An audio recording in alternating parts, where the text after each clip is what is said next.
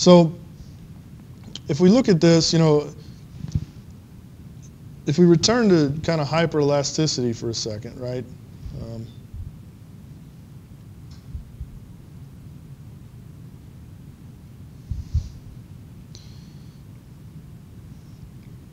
So in hyperelasticity, we basically say that the stress is, the tensor gradient of some strain energy density functional with respect to the strain. Right? So IJ.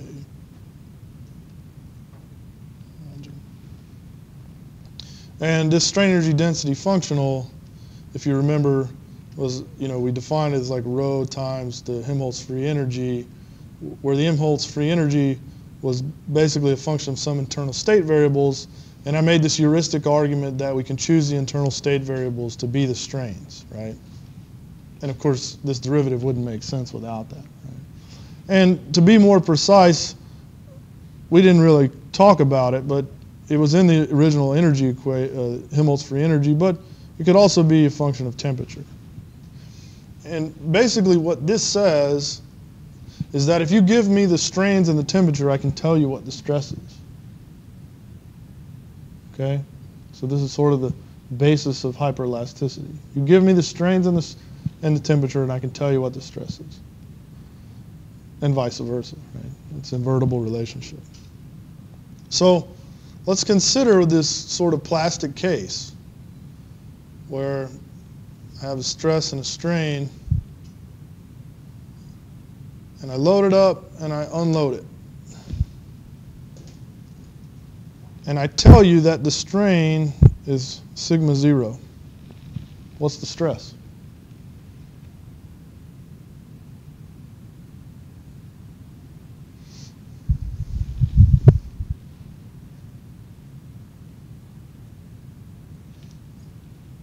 Is it sigma 1 or is it sigma 2?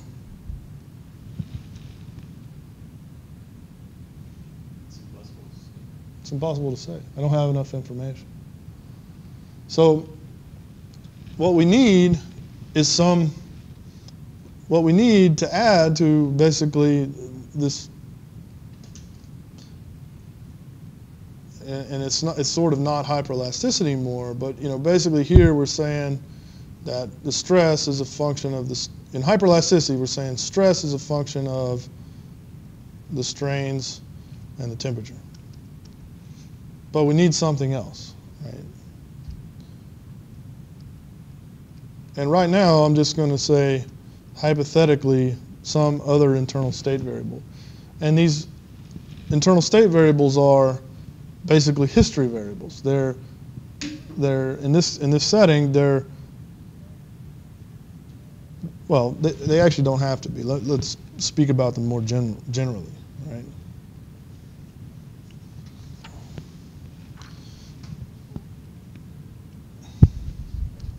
Yeah. Is that a zeta? Yeah, it doesn't matter what it is. Yeah. It's just something else, okay? All right, so this something else, may be some type of physical variable.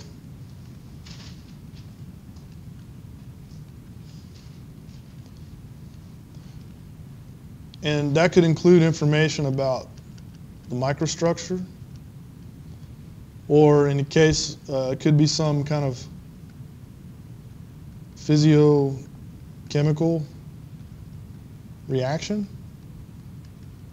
Right? So if we have some underlying information or some underlying equation that tells us how those state variables evolve due to reactive chemistry, so this could be also, say, a phase change of the material. So if we have some type of equation of state that tells us that at some pressure the material turns from solid to a liquid, right? Then the internal state variable could include that information and evolve it, right? It can be information like densities of defects, of structural defects. and this is a sort of a hot area of research in mechanics right now, is so-called micromechanics. So in micromechanics, you assume some flawed densities and develop some mechanics as to how those flawed densities evolve with time, and then use that to feed information up to a higher scale through one of these internal state variables. Right? But more often than not, they're purely phenomenological.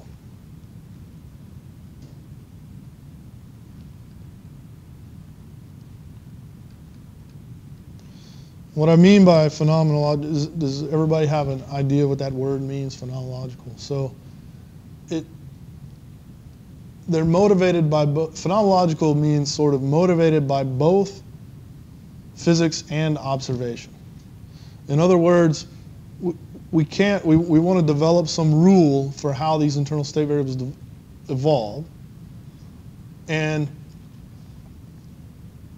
we're not smart enough to do it from a purely physics standpoint. Or it's not a lot of times that we're smart enough, it's just too difficult to include in very large scale calculations, right? We want to simulate a whole reservoir. We can't be worried about how every two pores interact, right, in the porous media. Even if we can physically write down the equations, okay? So what we do is, we understand that there's some microstructural phenomenon that's going on, and it influences the global response of the material, and we sort of combine that information to develop a law or a rule, right? And it's sometimes they're not always driven purely by first principles, but in the end, they work well when you use them at this sort of continuum scale or large scale, okay? So in that sense, they're not purely empirical. They're not just curve fits.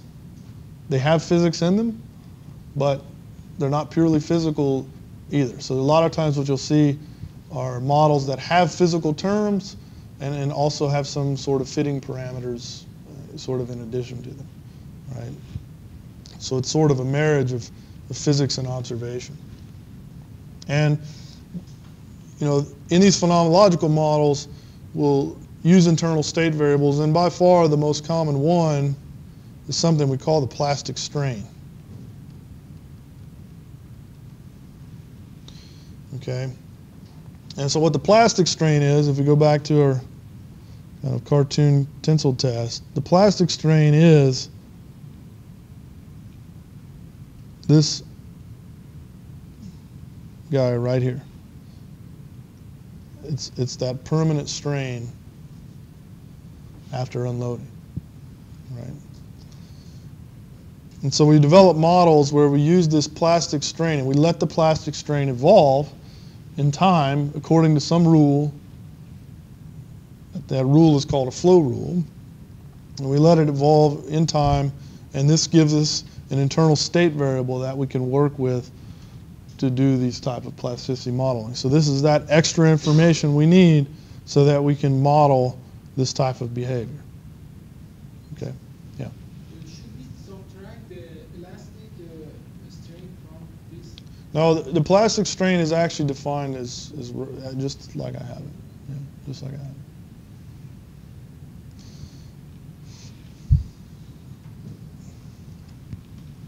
So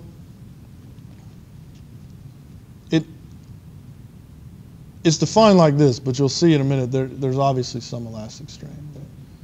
Okay. So and that would be this, right?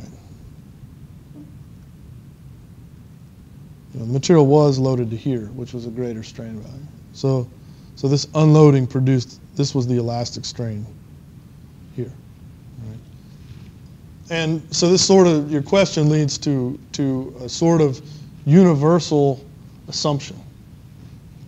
And that is that the strain, the total strain, can be decomposed into an elastic part and a plastic part. Okay? And technically this assumption, as I have it written, is only valid for small strains, that we're dealing with in this class. But a more general a more general statement that does hold for large strains as well is that we can, and you'll see me use either one of them when convenient, is that the strain rates can be decomposed into an elastic part and a plastic part. So this holds always.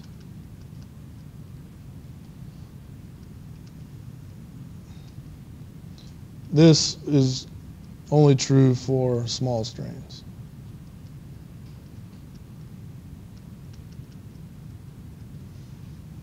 What do I mean by small strains? What's our mechanical definition of small strains?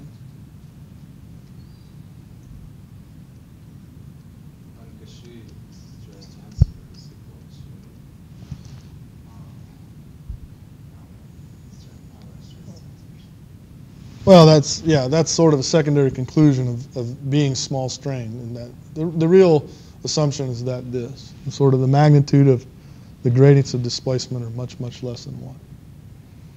Right? So we've said that before, I'm just repeating it.